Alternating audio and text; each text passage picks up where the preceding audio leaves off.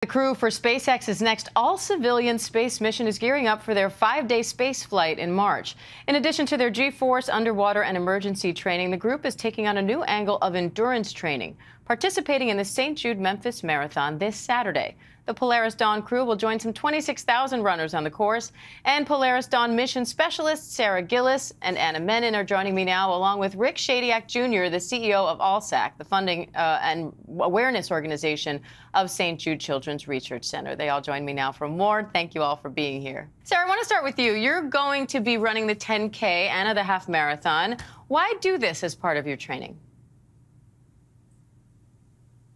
You know, this is such an amazing organization that we're partnering with in this mission, and having the opportunity to see these families, run with the cancer survivors and their families, and really engage at a deeper level is going to be super meaningful as part of our training. Now, Anna, your training also includes things like zero gravity research, flights, fighter jet training. The Polaris Dawn Crew is even set to perform the first commercial spacewalk. So how has it been doing all that training in addition to training for the marathon? You know, I think it's been really additive. I think that all of these different pieces really build upon each other. We learn the technical skills. With SpaceX, we learn to work together, and then we have to employ all of the physical endurance that we are learning through doing this marathon to really perform well at this spacewalk that we'll do. Now, Rick, at the marathon, you will cross the finish line about a half a dozen times, running the final, I should say, with multiple patients' families. What does this race mean to you?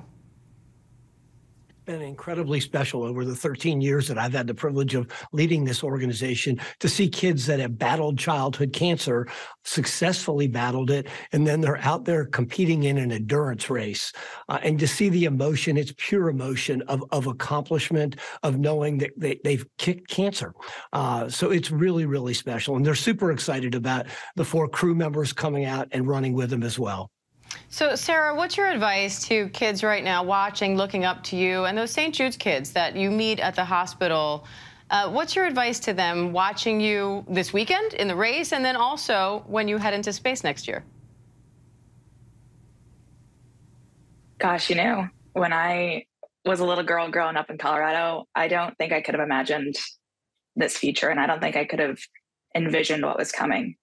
So I think more than anything, to all those little girls out there, I really hope that they're able to see something that they didn't think was possible in us, and to reach to do stuff that they didn't think was possible, both in running this marathon as well as in life in general.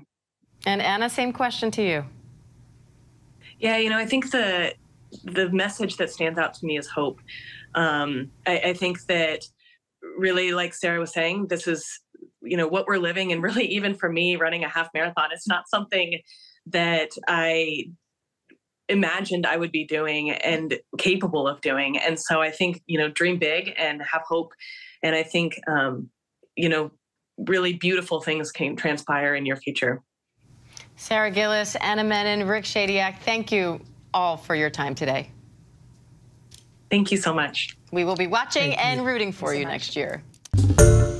Hi, everyone. George Stephanopoulos here. Thanks for checking out the ABC News YouTube channel. If you'd like to get more videos, show highlights, and watch live event coverage, click on the right over here to subscribe to our channel. And don't forget to download the ABC News app for breaking news alerts. Thanks for watching.